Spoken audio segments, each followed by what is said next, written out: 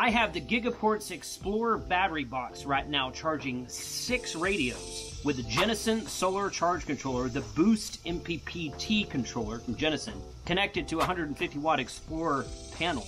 And the reason I'm telling you all that is because for next week, the 4th of July, 2023, Gigaparts is running a $15 off sale on this Explorer battery box. You can check the link in the description below. This video is sponsored by Gigaparts Explorer line of radios and gear. Let's go. Okay, this is the box, obviously. I've done videos on this box before in the past. This is not new. This has been out for a year or so. A lot of you bought this box at Hamcation of this year, and when it was brand new, we ran a sale price on it then too. But normally this box is about $95 roughly, and it comes with all of the ports that you see here. I'm going to move this controller out of the way just for a minute. This is the box itself. I have the Gigaparts 24 amp hour battery in it right now. That's that battery there. They make that battery in 12 amp hour, 24, and 50 amp hour. The 50 amp won't fit in here, but the 24 fits great. You could probably almost fit 2 24s in there and parallel them together. I don't know, but that one fits great. But you could put a Bioenno in there. You could put another brand of battery in there. Doesn't matter.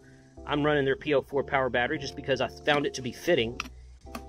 And at the time of this recording, I've had this Explorer battery box since 2 weeks before it was released to the public, and I have used it on numerous occasions, numerous POTA activations, numerous hamfests. I take it with me almost everywhere I go. Every road trip I've been on since I've owned it, I take it with me. Sometimes I use a separate battery or box to power my radio by itself, but this is the box that I use to charge all of the other things.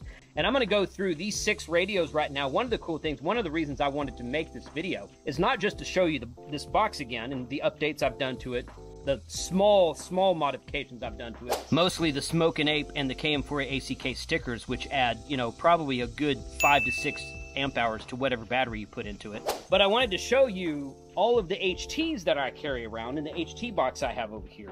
I carry this box of HTs with me pretty much everywhere I go also, and they're all chargeable via 12 volts. So we're going to go through that right now. Now you can see this. This is the Kenwood D74. I'm looking forward to getting the D75 when it comes out because it is USB-C chargeable. This one has to have a proprietary plug. But if you look at this radio, I put power poles on the end of this cable. I just did this here a few minutes ago. If you look at this radio right there, it clearly says DC 13.8 volts. So it is 13.8 volts input, and I did a test. I cut this off. This is the Kenwood charger. I put power poles on it. I plugged this into the wall inside, and it is producing exactly 13.8 volts coming out through this transformer. So perfect. Okay, now we've only got 13.1 or 2 volts coming in right now, but it's close enough. The voltage doesn't have to be exact. It is charging. You can see it charging right there, and it's doing great. This HT was dead when I plugged it in.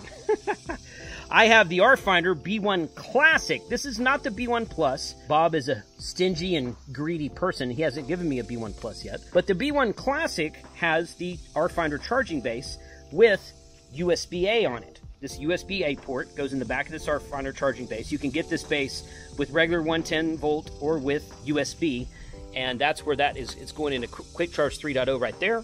And you can see the green light's on. That means it's charging. Green light means it's charged. Red light means it's not charged. It's even finished charging by now. Okay, I've had that on there for a little bit. The 5 volt USB is not going to charge as quickly as 110 volt, but it does charge, so you can take that in the field and charge it. This is my Anytone. This is the D878 UV2, not the Plus model. It is the blue button model. I think they've changed all the buttons on those by now, but used to be the blue was the second oldest model, and my latest and greatest model has a green button. I'm told that's been changed, but I don't know. Somebody comment below and let me know. But this is an Anytone base. I got this from Amazon. However, I think it was from the Bridgecom store on Amazon. So I will share links to everything we talk about in the description below today. This also plugs into, you can see right there, this goes to that. So yes, you could cut this off. You could put power poles on eventually. That's probably what I will do. But I already had this ready to go. We got the red light right there. We got the red light on the charging base there. And this guy, which is an Amazon special, goes from cigarette lighter adapter receptacle to power pole.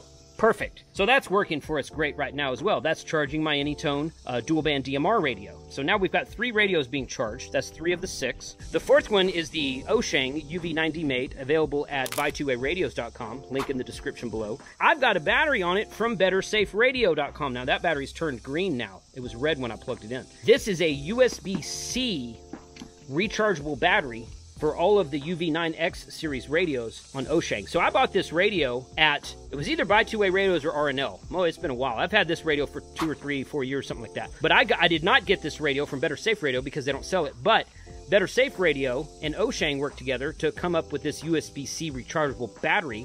And I put that on my UV90 Mate, and guess what? We've got that ready to go. It's on my All-Star right now. KC5 HWB on All-Star. Hey Brad, I'm just doing a demo for a video. Wanted to key up the All-Star system. Appreciate you being out there, buddy. No problem at all. No problem at all. Glad to help out. Of course, you can show off a little bit on the other stuff too. He's got 2 radios running. You can hear him twice in the background. Yeah, I don't have that connected right now, but yeah, good deal. Thanks, man. I appreciate it. KC5 HWB.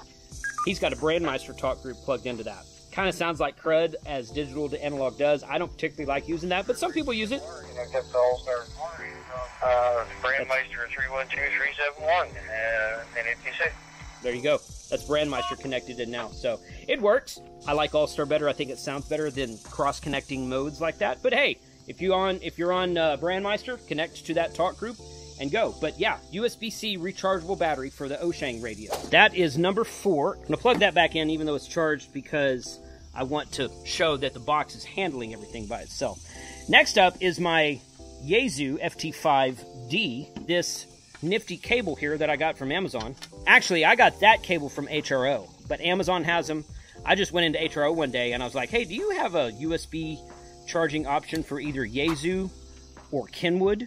Because the ICOM that we're going to talk about in a minute has its own USB. And so I bought this from HRO. I don't know if they still carry them or not. Maybe they do, maybe they don't. This one here has this adapter that you need. I lost the adapter for this one. This little adapter right here goes on the end of it. The one at Amazon doesn't have an adapter. It just comes straight to this plug. But the one at HRO I bought has this adapter. So you plug that in there. It has this up-step converter that goes from 5-volt USB-A to 12-volt DC, 0.4 to 1 amps. Now, it's ironic that I'm going from a 13-volt battery through a USB port, which drops it down to 5 volts, into this thing that up-converts it to 12 volts again. I am 99% sure you can plug these guys directly into 12 volts. I said that in a video a while back, and someone came along and said, well, the AC charger on this actually says 10.5 volts.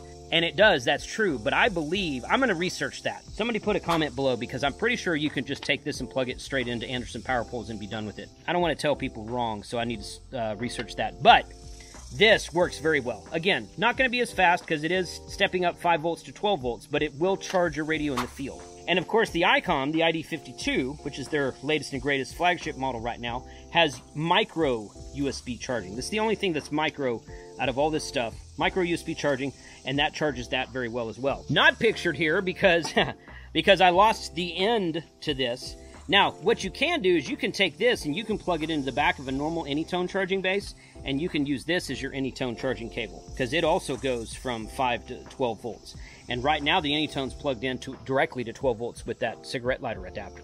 So you can do that with this regular plug that's on this cable I got from HRO, or with this adapter, the second one of which I lost, don't know where that went, would go into my Yaesu VX6R. This is my current favorite tri-band HT that I carry with me. It does 2 meters, 220, and 440, and it takes the exact same plug that the FT5 does. So I can plug this into the FT5, I can plug it into the VX6.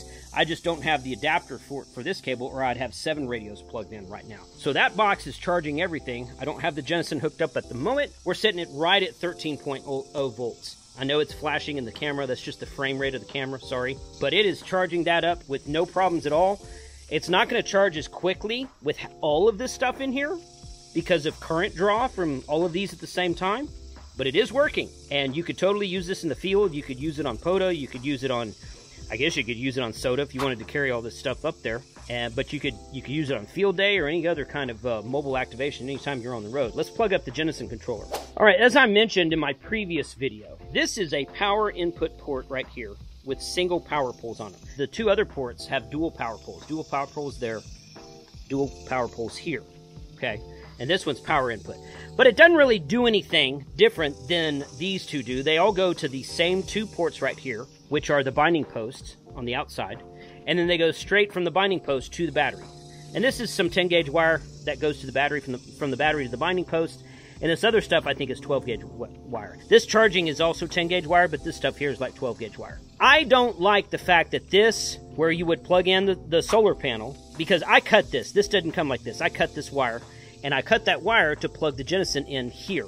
But I don't like the fact that this goes, presumably, from your solar panel into the Jenison right here to these binding posts. So I purchased on Amazon, and I'll link that below as well, a Anderson power pole splitter, to where I'm going to plug my battery into the splitter. It's going to split this single Anderson out to two ports. One will go directly to the Jenison, to this plug, and the second port from the battery will go to everything else. So that way we can have the Jenison charge controller with fewer connections and fewer ports between the battery and the actual charge controller. So for now, I have the Jenison on the outside. So now I have panel in the sun coming into the Jenison, 12 volt LiPo4 4S 8 amp panel.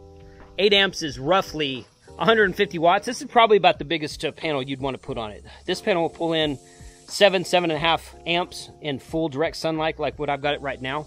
This is probably about the biggest panel you'd want to put on this controller, which is perfect. Works great.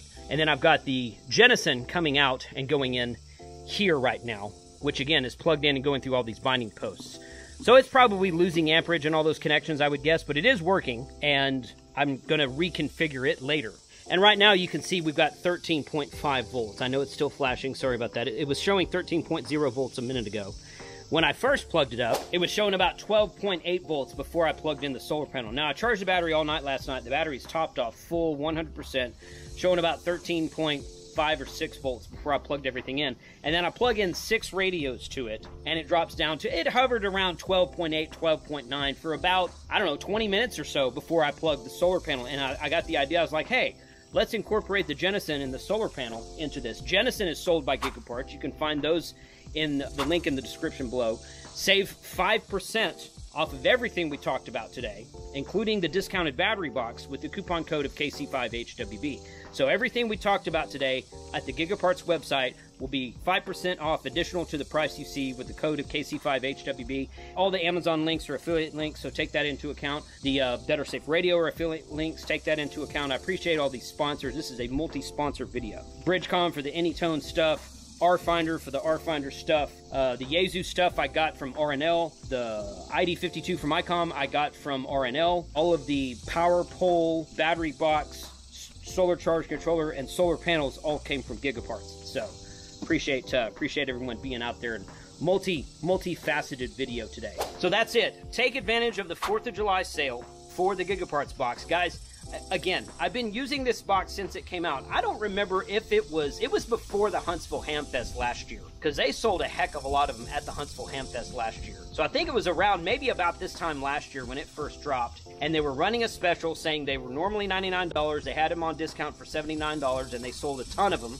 Then they raised the price and discounted the price again for the Hamfest, discounted the price again at Dayton and at Hamcation this year. So they're discounting the price again now for you guys, for my audience. Plus, you can save an additional 5% off with the code of KC5HWB. Don't forget that additional 5%. Huge shout out and thank you to Gigaparts for doing this. I called them the other day and I was like, hey, I got an idea for promotion, but, and they're like, oh yeah, we're all about that. What? They were really excited about it. So I'm like, let's get my viewers a couple of discounts for the 4th of July. Happy Independence Day. Happy 4th of July. Thank you everyone for watching. Be sure to subscribe to this channel so that I don't have to.